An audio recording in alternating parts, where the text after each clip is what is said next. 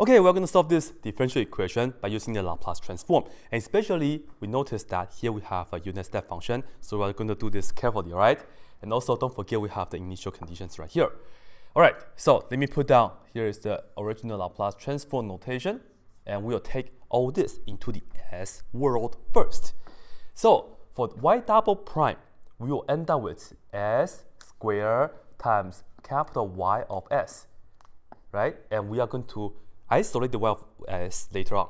But anyway, this is the first part. And then we will have minus S times y of 0. And let me just indicate that we are just multiplied by 0, but this 0 is because y of 0 is 0. And then we are going to minus y prime of 0. So let me just indicate that. And we know y prime of 0 is equal to 1. So this is what we have after we do the Laplace transform of y double prime, all right? And then we'll be adding this with the Laplace transform of y. It's just going to be y of s. That's pretty much it. And once again, all my s are in red, all right? And this is equal to the right-hand side.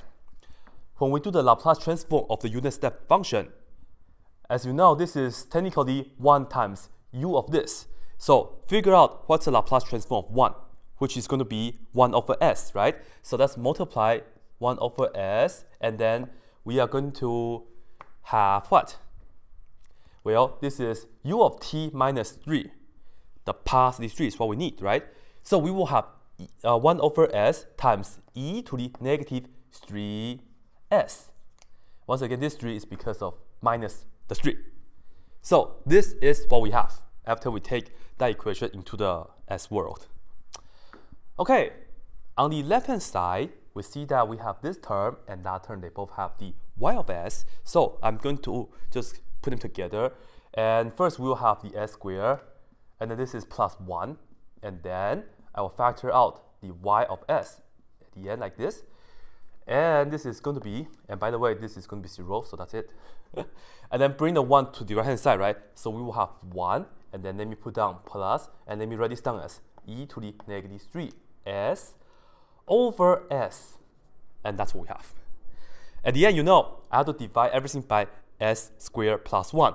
In another word, I will get y of s. This is technically a capital Y, like this. Y of s is going to be, first we have 1 over s squared plus 1. And I'm not going to combine the fractions because this one doesn't have e to the y, right? So 1 over s squared plus 1, okay? And then right here, we put down plus e to the negative 3s over s. And then we put this in the denominator, so we have the s squared plus 1, like that, okay? And now, as you know, we'll just take the inverse Laplace from here, right? So let me just do that like this throughout, right? When we go back, we get to the t world. This is going to give us the y of t. Namely, this is going to be the solution, right? And this is not bad to do neither.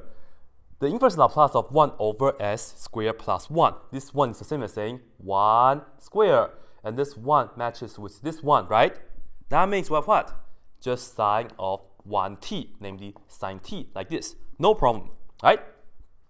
Next, we are going to be adding, and this is how you're going to do this. Here we have e to the negative 3s. You know, when you go back to the t world, you are going to end up with a unit step function. And the input is going to be t minus this 3. Once again, it's because of negative 3s. So the input is t minus 3, right? So always put that down first whenever you see e to the y over s. Well, I also have to multiply by f of t minus 3. That's a theorem statement, right? So let me just write this down. We must have the f of t minus 3 as well. But what's f of t? I don't know yet. So to do so, let me just indicate this on the side. I have to figure out what's the inverse Laplace of 1 over s times s squared plus 1. All right?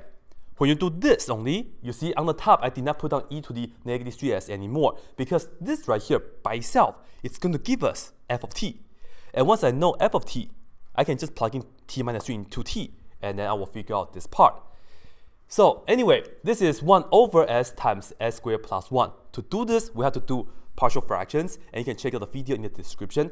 I'll show you guys how to do the partial fraction in a different video, because I wouldn't have enough space to do all that for you guys right here. So just please watch that video, or better yet, try this on your own. And either way, you are going to end up with 1 over s, and then you are going to subtract s over s squared plus 1. Once again, just by partial fraction. And then, now, you see, the inverse Laplace of 1 over s is going to be 1, because the Laplace of 1 is 1 over s, right? For this, as you can see, we have s on the top, s squared on the bottom like this, and then plus 1, right? This is going to give us cosine, and then this is a minus. So minus cosine, and this is technically the same as 1 squared, right? So in other words, minus cosine t, just like that. And this guy is the f of t, okay?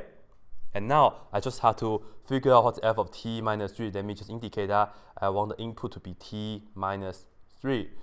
So to write this down legitimately, I will write this down as sine t by itself, right? This is like one term, the first term.